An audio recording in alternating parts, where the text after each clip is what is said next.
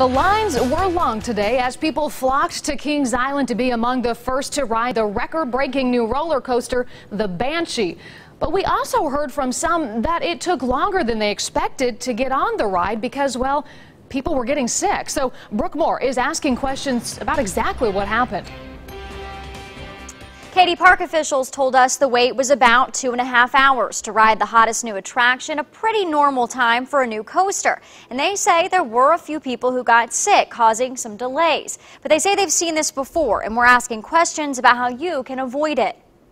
The track is more than 4,000 feet long, with 7 loops and speeds of up to 68 miles per hour. Its design includes elements with names like dive loop and inline roll. So it's no wonder the Banshee's debut took stomach churning to a new level. There's going to be the occasional protein spill on the ride. The public relations director at Kings Island says despite the rave reviews, there are some people who get sick on the ride. He says it's likely because it's their first time on it. Maybe they can, eat a lot of food and then maybe get on some of the rides here. Then they find the new attraction that, maybe not. Is it eating right before the ride that's making people sick? Or maybe the hills and loops?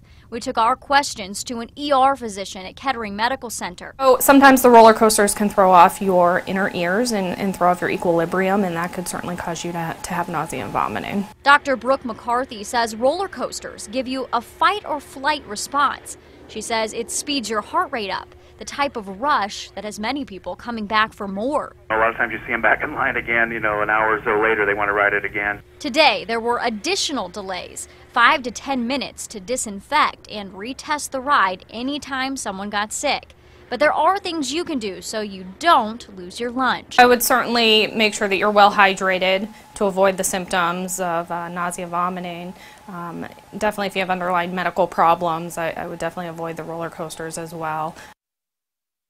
Kings Island reps say it was the same thing when Diamondback opened 5 years ago. Like swimming, they suggest waiting about 30 minutes after eating to ride.